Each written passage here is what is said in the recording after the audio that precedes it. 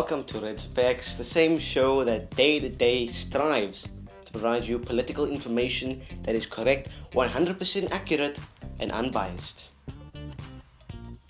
God help me if that's true. Well guys, today we're tackling a particularly easy effect, but it's our 15th episode. Can you believe it? We've done 15 of these episodes.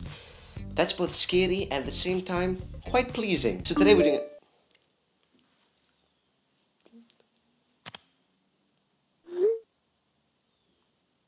It's Ned, full of nonsense, that guy.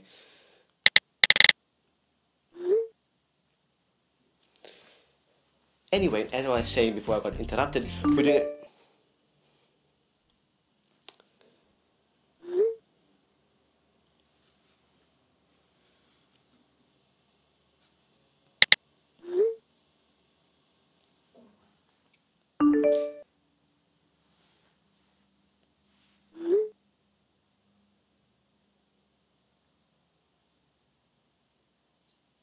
Today guys, we're tackling a request from Steven. I'm sorry dude, I don't know.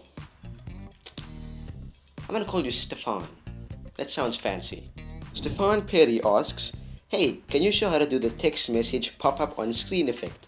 I have a short I want to do, but I don't know how to do the effect. Well, luckily you came to the right place, so jump in Hitfilm 4 Express and let's do this effect. Here we are guys in Hitfilm 4 Express like we always are. This effect is simple, clean looking and effective all at the same time. So enjoy. Now, down below in the description you'll find the link to a really good text bubble PNG that I found. So save that image and import it like I've done here.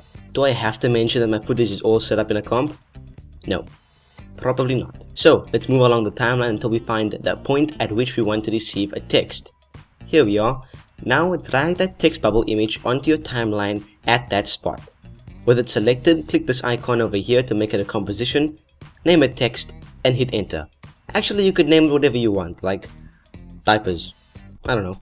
Now about that color, here's a quick fix in a new segment I like to call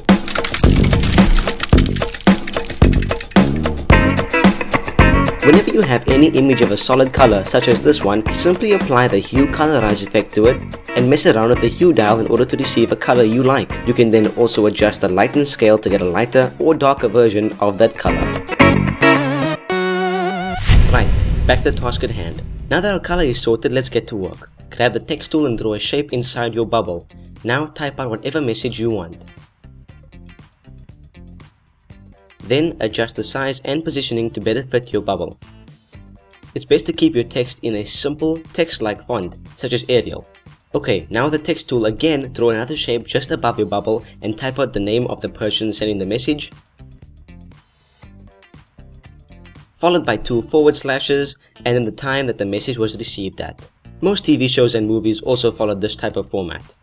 Resize the text to be smaller and in the corner. It also helps to make the text bold so that it stands out more. Time to animate. For the name text, we'll simply, at the start of the comp, turn on keyframing for the text opacity, set it to 0, then move forward about 6 frames and set it back up to 100 again. For the main text, we want a typing sort of look. So, to accomplish this, duplicate your bubble image and drag it above your text layer. Also set the opacity to 50% so we can see what we're doing. Now select the rectangle mask tool and draw individual rectangle masks over each of your text lines. Now head to the start of your comp and turn on keyframing for your first mask's position.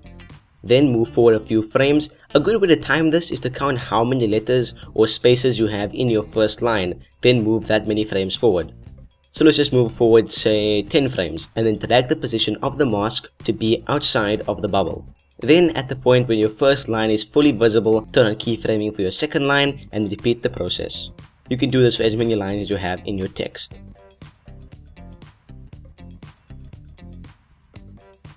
Once that's done, turn the opacity of the duplicate bubble right back up to 100.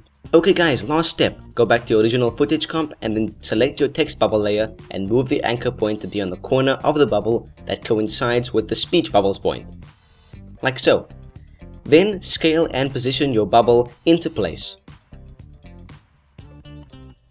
Now turn on keyframing for your bubble comp scale and set it to 0. Then move forward around 5 frames and set it to its final size. I should mention, when fading out the bubbles, it's as simple as keyframing the opacity down, as well as some subtle positioning keyframing to make the bubble go a bit down as it fades out, like this. Remember to turn on motion blur for all your comps and layers, and there you go, text messages, all done. There you go guys, actually quite a bit of source material you can pull from. I know they did it non-stop, they did do it in House of Cards a lot. A lot of shows they do these type of effects so you can actually see what's happening. It gives more personality to the characters instead of just showing the screen, you know.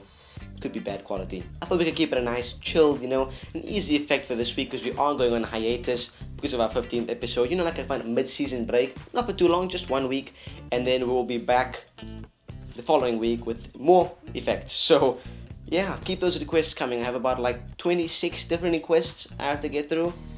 So, yeah, quite a bit of stuff to choose from. But I will see you guys in the next episode. Oh, social medias.